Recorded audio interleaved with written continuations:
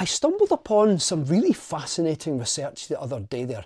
In case you ever wondered why it was that dogs tend to circle around a few times before finally settling on a direction to do a poop.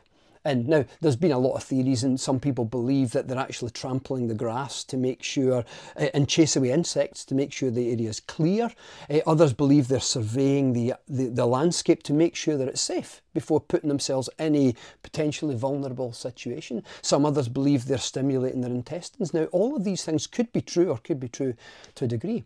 But researchers in the Czech Republic and Germany did some work that shone a slightly different light on the situation. And what they found is that in most cases, dogs tended to align themselves along the north-south axis.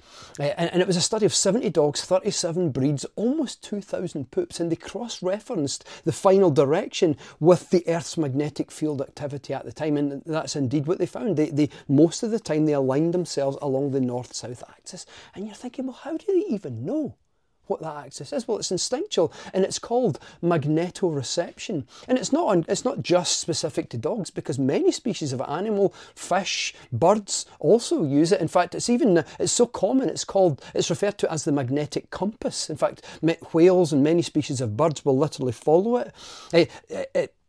In fact, talking about birds, so many birds have a magnetically sensitive mineral called magnetite in their brains, and even some have a chemical called cryptochrome that's magnetically sensitive in their retina that allows them to literally see the magnetic field just like we can see roads. In fact, scientists tested this by putting birds in a large hangar, and they observed them moving around in the direction of the Earth's magnetic field, and then they abruptly changed it themselves. They just pressed the big switch to create a magnetic field, and as they changed it, the birds abruptly changed their direction to follow the new direction of the magnetic field. Isn't that absolutely fascinating? So it's called magnetoreception.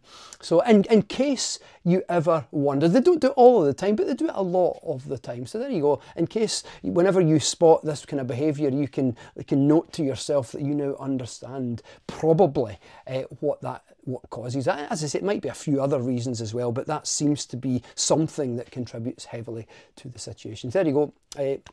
Have fun on your walks.